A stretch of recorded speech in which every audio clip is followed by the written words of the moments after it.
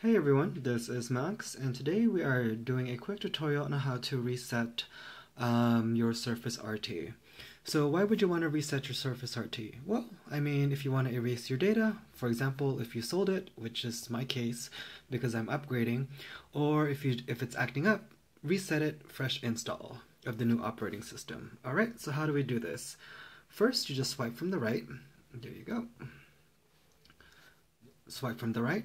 Click on Settings, and then from here on the lower right, change PC settings. Okay, and then here we are, and then you're going to select the option on the right, or on the left rather, at the very bottom, Update and Recovery, the last one. Okay, from here it shows 3 different options: Windows Update, File History, and Recovery. And so this is why it's really tricky and why it's sort of hard to find, because it's under different menus.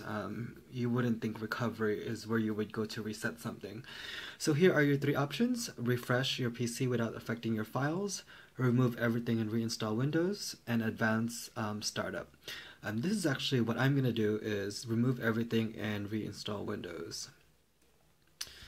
Okay, so a pop-up is going to show up, probably just to confirm and type in a password.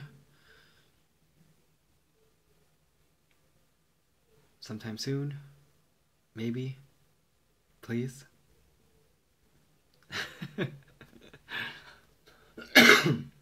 Excuse me. Alright, so here it goes. Reset your PC. Let's zoom in a little bit. Here's what will happen. All your personal files and apps will be removed. Your PC settings will be changed back to their defaults. Yes, that is what we want. Okay, we're going to click on Next. Okay, just remove my files. Use this if you're keeping your PC. Okay. And what I'm going to choose is the second option, which is fully clean the drive. Ready to reset your PC. So make sure, if you do decide you're keeping this, or you're keeping your Surface RT, to do a backup of all your files first. Okay, reset. Restarting. Voila. If you have any questions, post them in the comment section and check out my other videos.